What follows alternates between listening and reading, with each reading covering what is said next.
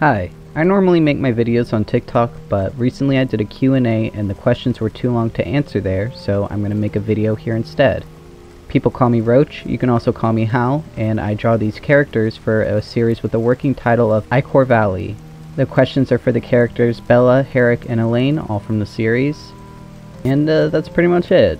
So if you want context, you can go there to check it out. If you don't want context, that's good too. And if you came over from TikTok, well, hey guys. Okay, so the first question.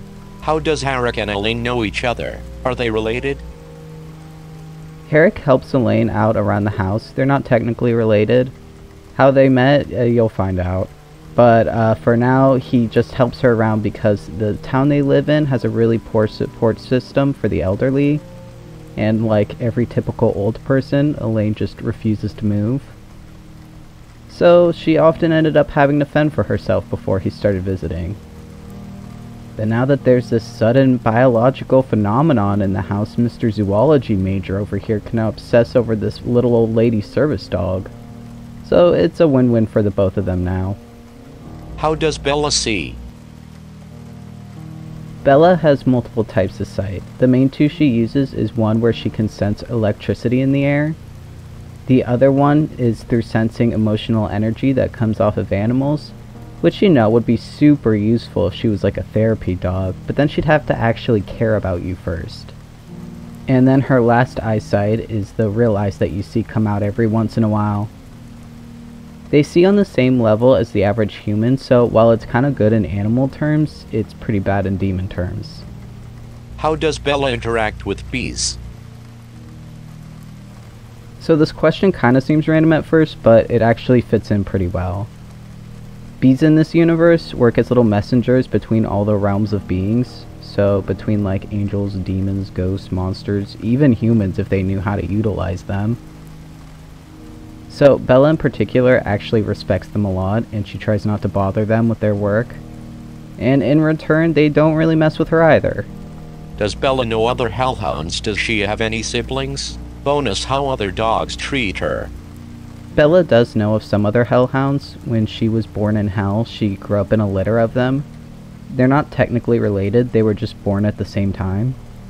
But since these dogs are used for different tasks, they eventually separated from each other. At this point in time though, is also when she heard the most about other famous demons, so like the Yule Cat was one that she heard about down there.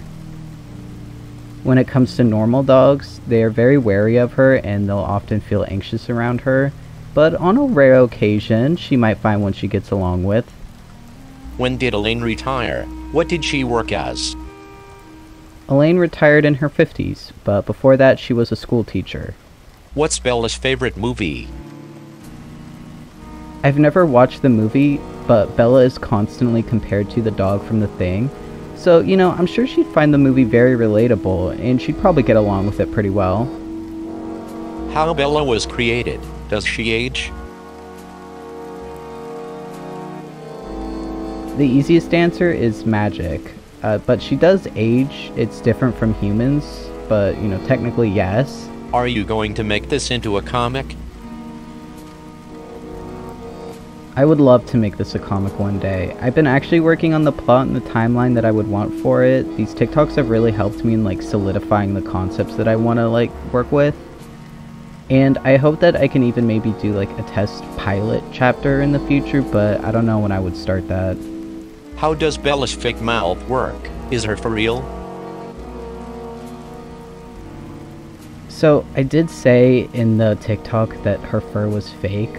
But to go into a bit more detail, I'm currently seeing it as kind of a symbiotic relationship between Bella and like a more, I guess like Hell's version of a fungus, to where it kind of exists on its own plane of being, but they work together into creating this fake persona of a dog.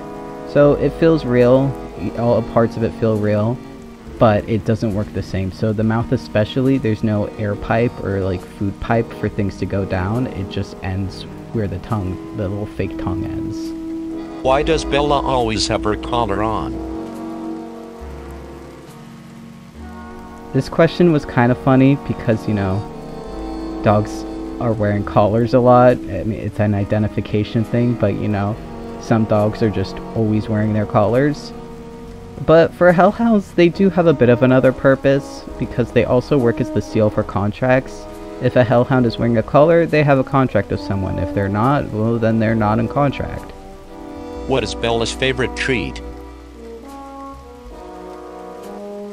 Batteries. Well, it's batteries and peanut butter. Her main source of energy comes from the electricity around her, but she still likes to eat real food. It's not that she has to, she just simply enjoys it, and she especially loves it when she gets to grab it from countertops. Bella concept art. Alright, this is the long answer, so you might want to sit down for this one. I knew I wanted a hellhound that doubled as a service dog, so I wanted the design to feel normal enough that she could blend in with society easily, but also still suggest a more demonic origin to her. So I first made a base for the style, but I ended up simplifying it to my normal style so that I'd be able to draw her faster. I knew I wanted her to have a weird mouth. That was just the biggest thing I hyperfixated on for some reason. At first, I was gonna have it so that her muzzle would split open and that would like reveal her mouth, but I didn't know how to draw it and I felt like it was too similar to the monsters in Stranger Things, so I scrapped that idea pretty quickly. I then decided to put the mouth on her forehead because some dogs have a really prominent crease in their forehead, and I thought that that'd be good for the style because when I draw it, to normal people, it'll look like I'm just identifying that crease, but then once you know that that's the mouth indicator, it changes meaning.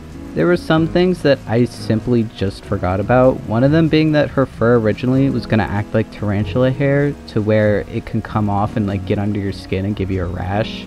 Which, I mean, that's what the nettle mouse does now anyway, so it's good that I forgot about it, I guess. I also was gonna have these little spikies come out the back of her, but those ended up getting swapped for the tendrils that come out of her mouth and eyes. Because again, the further I went along, it was just like, yeah, if a dog had these, they would blow cover immediately. There's no hope in, like, looking the slightest bit normal. And then the last big thing that I changed was at one point she had these little ring bracelets.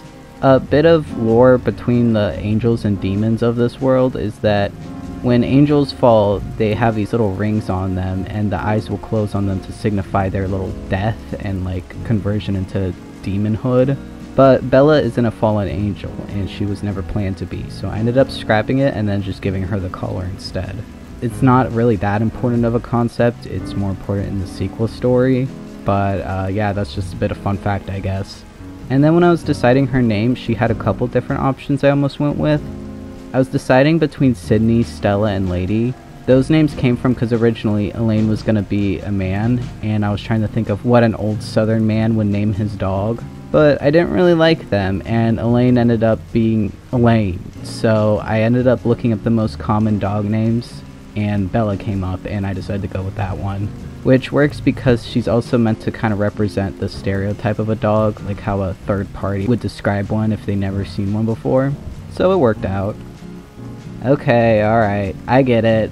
This is probably the biggest request I get in every video, everyone wants to know, I get it. So you guys really want to see it, huh? Alright, so